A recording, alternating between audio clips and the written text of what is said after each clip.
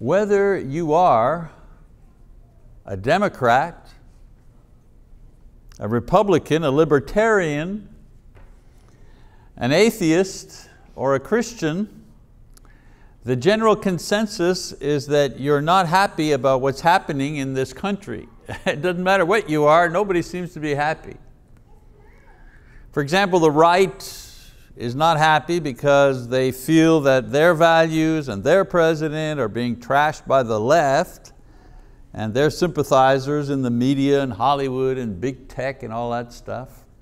And then of course the left, well, they're angry because they believe the president and those who put him there in the White House are probably racists and haters at heart.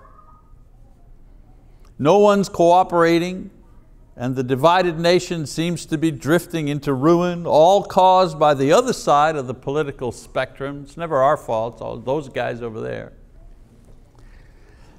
Christians, of course, feel this divisiveness and long to have a more inclusive, peaceful, and cooperative attitude among all political leaders. It seems, however, that this is a pipe dream when considering the antagonistic nature of our society today.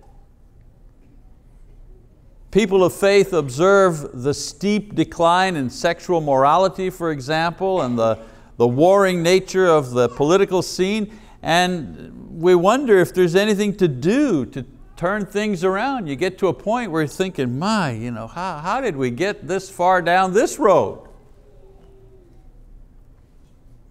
Many times believers feel disappointed and discouraged and dismayed, thinking, well, there's nothing that a believer can do that can make a difference in this cynical and troubled world.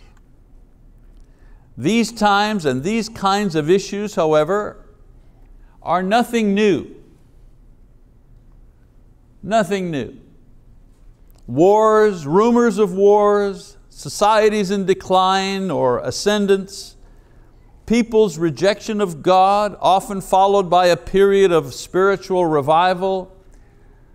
These patterns and trends have repeated themselves throughout history, and they will continue to do so until Jesus returns.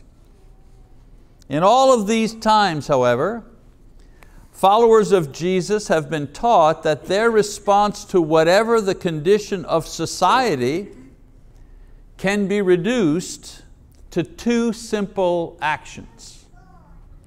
In other words, when the society that you live in, or the family that you belong to, or the place where you work or study or serve is spinning out of control, what should you as a Christian do? Two things. Number one, remain faithful. Remain faithful. Whether the politicians are crazy, corrupt, or dangerous, you remain faithful to Jesus Christ. Whether the society that you live in is in crisis or at war or at peace or in full prosperity, you remain faithful to the Lord. No matter what happens with the climate, with the economy, with your family, your health, your business, your plans, your investments, you remain faithful to the Lord Jesus. The condition of the world, the society that you live in, and the immediate family you belong to, this is only the stage or the backdrop against which the story of your life of faith is being played out. These things are the context that help determine the quality of your faith. Because brothers and sisters, it's always about faith.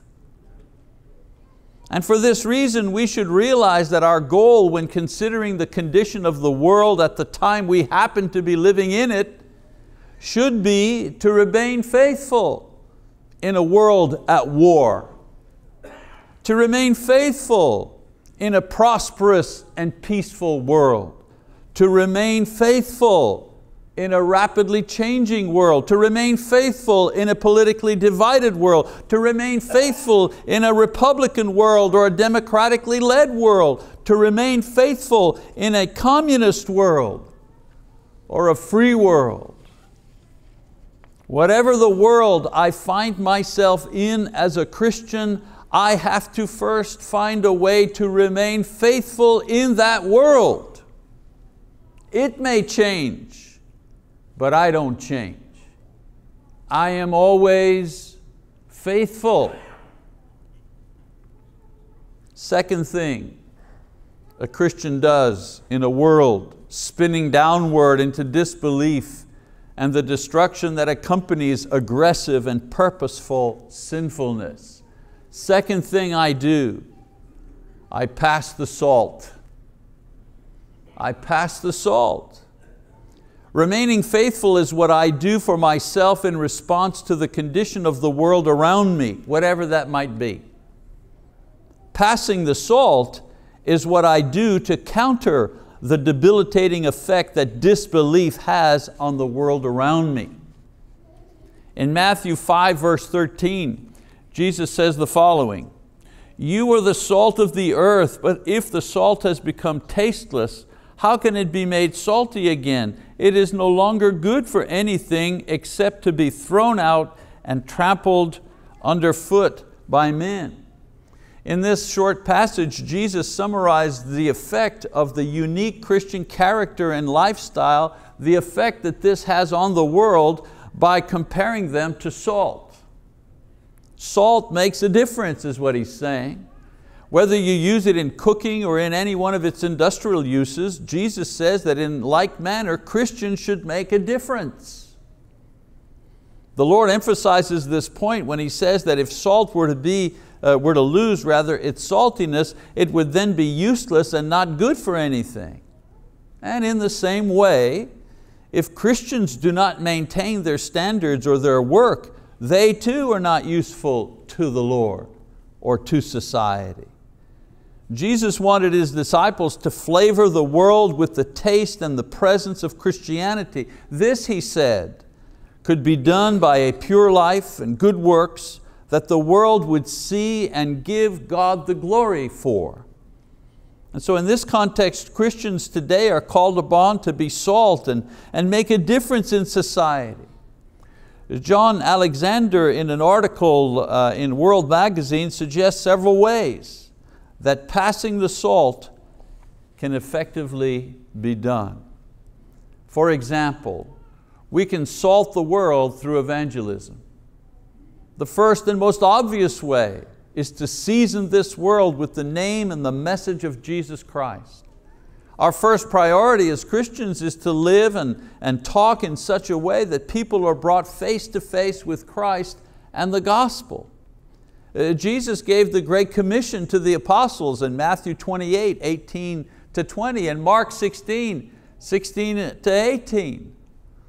But the work did not end with them. Each generation must find a way to spread the gospel to those who do not know it.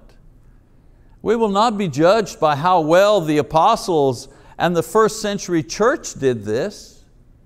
We're not going to be judged on how well the Church of Christ evangelized in the 50s. The Choctaw Church is responsible for our world, in our lifetime, with our resources and our abilities. Evangelism is not simply the job of missionaries or the minister, it's the responsibility of each individual in the congregation. The only difference is the manner in which we may carry out our efforts to preach to the lost. Jesus commands that we bring the gospel to all creation. He leaves to our various skills and abilities just how we ought to do that. In this congregation, some work at it with the correspondence courses. Others support missions and missionaries. Others preach or write or teach or use the internet. Still others study one-on-one or invite people to church. Each way to salt the world with the gospel of Christ is a good way. The point to remember is that each person finds a way that suits him or her and begin passing the salt. A second way to do this, We can salt through our lifestyle, salting the world through the expression of a Christian life. People may not want to hear you preach Christ to them or accompany you to church, but they can always see Christ in you by the way you act and the way you talk. We can say that we are salt, but people usually reserve judgment about us until they've tasted our saltiness. They may not like salt, they may not use salt, but they sure know what it tastes like. And they sure know that they're tasting salt when they taste it. Christians who have lost their flavor of Christ because they are unfaithful in a variety of ways, unfaithful at church. Sometimes you hear Christians, weak Christians, talking a pretty good game about Christ and their faith and this and that, and the other individuals say, oh yeah, so what church you go to? Well, I've kind of been out of duty for a while, I've been really busy. Well, that's not very salty tasting when that happens. Or people who claim to know Christ but have no idea what His word says. Or they don't act or speak like believers. They actually act and speak more like non-believers than believers. All these people end up giving other people a bad taste in their mouth concerning Christianity. People will be drawn to Christ and His gospel because they want the benefits of Christianity that they actually see in somebody else's life. They observe your life and they say to themselves, I want what they have.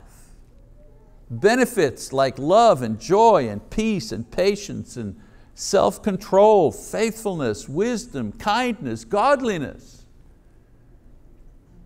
That's the definition of saltiness. Christians are like those people who offer the free samples at Sam's. We offer a taste of Christ, and the quality of the flavor is based on the quality of our lives lived in obedience to Jesus Christ. If people like what they sample from us, they will love what they receive in knowing the one who gives us this flavor. And then of course, we can salt the world through good works. The most dynamic and proactive way to flavor this world with the Spirit of Christ is to do good works directly related to His name. The early church, for example, gained a tremendous reputation in the first century when it began to save and care for babies who had been abandoned. This was the ancient method of family planning as practiced by pagan nations. If the baby was deformed, if the baby was ill, or if the baby was one girl too many in a family, that baby would just be left to die in a field, open to the elements. The early church saw an opportunity to impact its society by taking in these unwanted abandoned babies. This type of charity was unheard of at the time and truly impressed the pagans who noticed Christianity for the first time because of this. The church has a long history of good works in caring for the outcasts, the hopeless causes, the ones who could not pay back, the dirty jobs, the missions on far-off beaten tracks.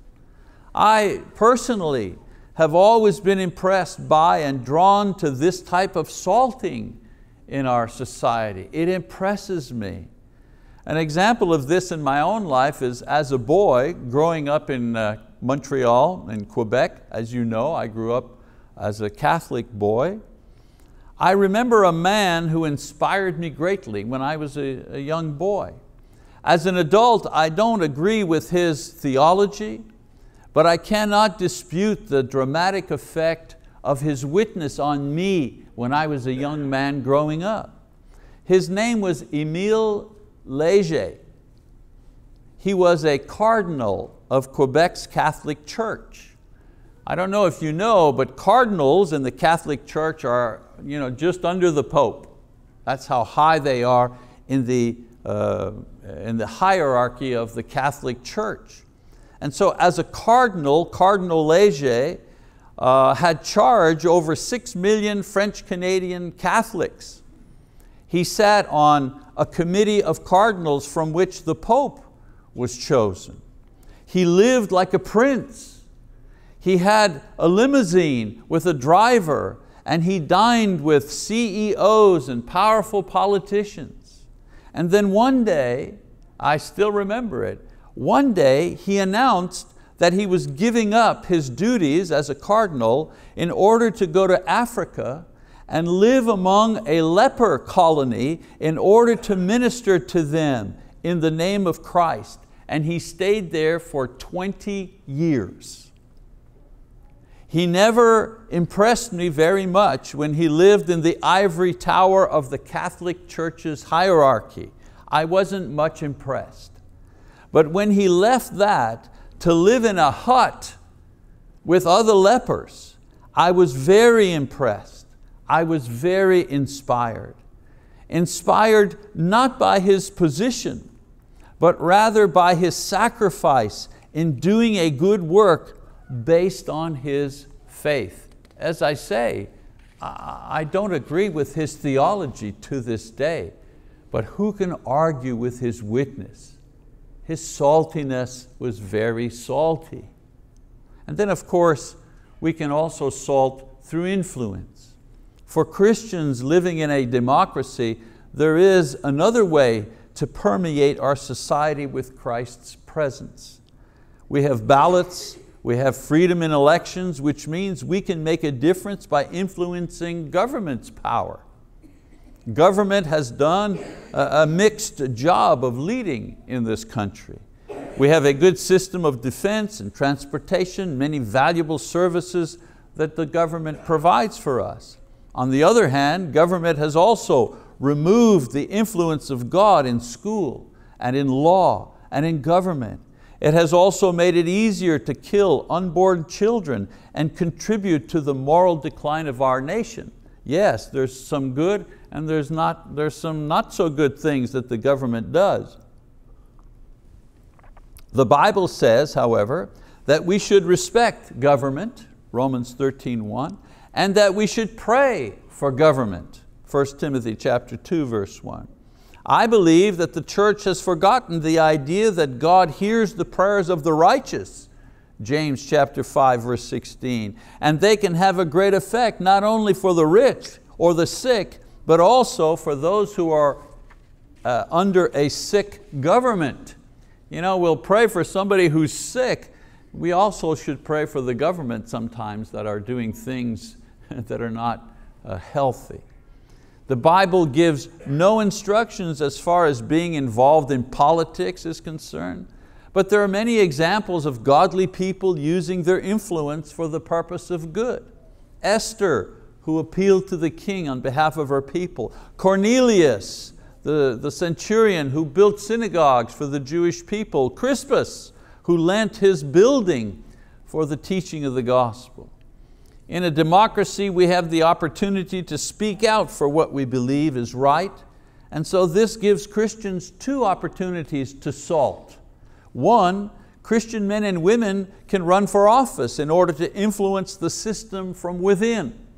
And also Christians can affect the system from the outside by supporting candidates who promote Christian principles. No government stands without God's permission. But God often uses the influence of many people to lift up or to tear down what pleases or displeases Him. And that includes governments. We can't influence the government, for example, if we don't participate. We can't influence those who are over us if we don't vote. And so we can salt with evangelism. We can salt with lifestyle or good works every single day. But the opportunity to salt through influence only comes along every few years. And so I encourage us to make sure that we salt at the ballot box as well. Some people think that the ultimate purpose in life is to taste as many delights that this world has to offer. Their eyes are filled with desire. Their God is their appetite, and their life is simply a quest for satisfaction. Jesus calls His followers to give the world the delightful taste of Christianity by filling it with the good news of salvation, and the good example of holy living, and the good works of mercy, and the good influence of God's will. If you're not a Christian, then I call on you to give up your self-centered life and become the salt of Christ by repenting of your sins and being baptized today. And if you've lost your saltiness for whatever reason, and you'd like to have your Christian flavor back, then I encourage you today to acknowledge your faults so that God Himself can forgive you and restore you and use you to affect the world once again for Christ. Whatever your need, don't let your fear or your pride, and certainly do not allow Satan to hold you back from coming to the Lord and passing the salt once again. If you need to respond to tonight's invitation, then we encourage you to come forward now as we stand and as we sing our song of encouragement.